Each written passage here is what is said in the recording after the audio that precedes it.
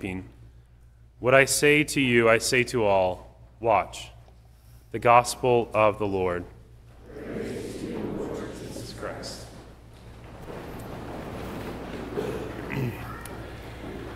This year, our Advent season is the shortest possible. It's really only 3 weeks long because the last Sunday of Advent is also Christmas Eve. So it's just a short amount of time that we have, and so I want to encourage you to make the most of it these next few weeks, preparing our hearts for the coming of Christ at Christmas. And over these next 4 Sundays, today and the next 3, I want to speak about just one topic and talk about a few different aspects of that topic. And the topic has a fancy name, and it's called the Incarnation. The Incarnation. Now, I hope you're familiar with that term, but if you're not, after 4 weeks, you better be. The word incarnation means God becoming man. That the second person of the Blessed Trinity took on our human nature. He took a human body and a human soul, and we have a name for him. His name is Jesus Christ. So Jesus is both God and man, as we say in the Creed, truly God and truly man. And that is a really remarkable thing. That is one of the chief teachings of our Christian faith, something that distinguishes us from all the other world religions, that we believe that God became man in the Incarnation. It's a really remarkable thing. And this is a great work. St. Alphonsus Liguori said, if God made 1,000 other worlds, and each of those worlds was 1,000 times greater and more beautiful than this world, it would still be nothing compared to the work of the Incarnation, because this surpasses every conceivable thing that could ever happen.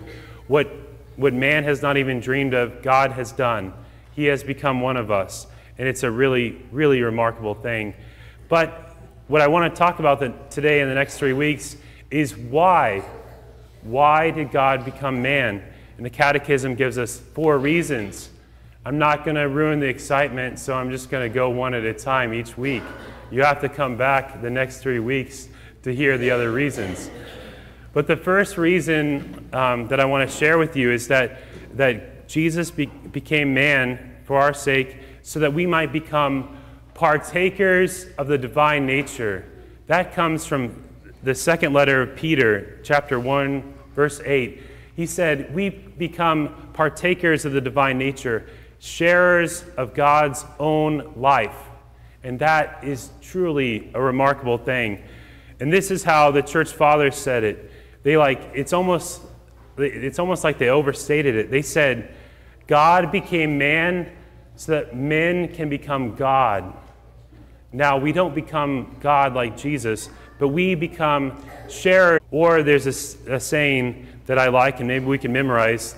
The Son of God became the Son of Man so that the children of men might become the children of God.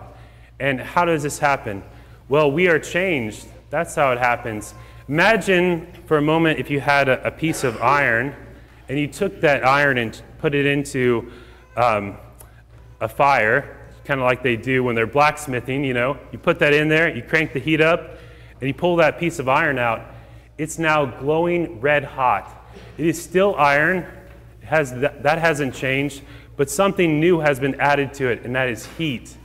And it has taken on that quality of the heat. And that's what they say. This is what happens when God's life is imparted to us. We become like glowing iron. And to keep it glowing, though, you have to keep it warm, right? You have to keep putting it back in the fire. And that's the same with us. We have to maintain this union with God if we are to continue this life that he gives us. There's fancy names for this. And I'm just going to tell you these fancy names, so that way if you ever come across them, you'll know, I know what that is. So one word is called deification, becoming godlike, because that's what we believe happens. The other one is divinization, which is the same. These are all synonyms. Divinization, becoming godlike. And the final one, it's really even more fancy because it's in Greek. It's called theosis. Theosis. Deification, divinization, theosis. But if we just remember that we become shares in God's own nature, like that iron taking on the qualities of fire. And so this doesn't just happen to every single person. It is a gift of God that we receive through the sacraments.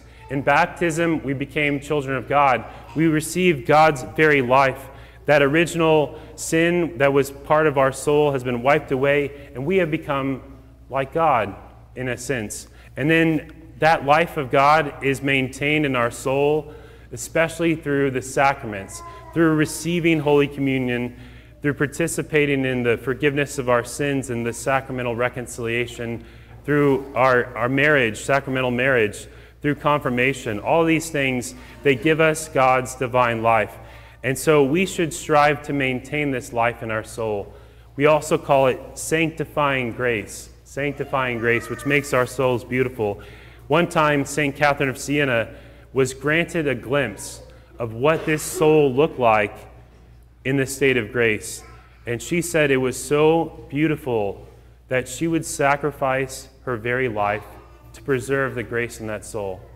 That's how beautiful our souls become when we have grace in our souls. And we can do this also by praying, by prayer in which we receive grace to do God's will, and of course by living a moral life. So just to conclude, keep this brief, just want to keep those words in your mind. The incarnation, which means God becoming man, it's what Jesus did for us. And there's 4 reasons that it happened. And today we are talking about how God became man to make us partakers of the divine nature. And so we should, this week, let's think about that gift, the great gift that he's given to us, and how we might live it out in a more full way as we prepare for the coming of Christ at Christmas.